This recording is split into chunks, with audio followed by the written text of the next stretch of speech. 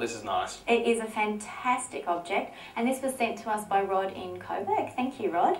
And it's a tin toy, obviously, and it's a Boeing 777 Stratocruiser, which was the commercial version of the B-29 bomber.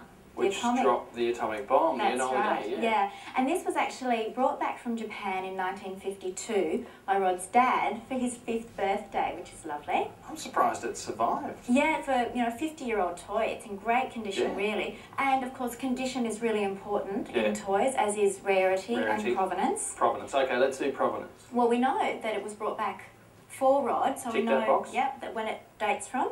Condition's pretty good. And the rarity, it was made by a company called Nikko Gangu Kogyo, and we know this because there's a trademark on the fuselage here.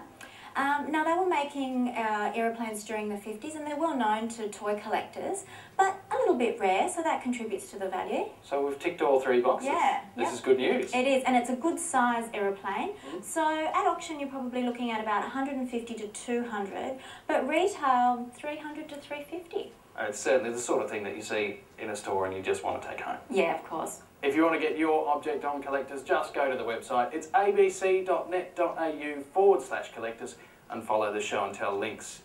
Now, this was tin, but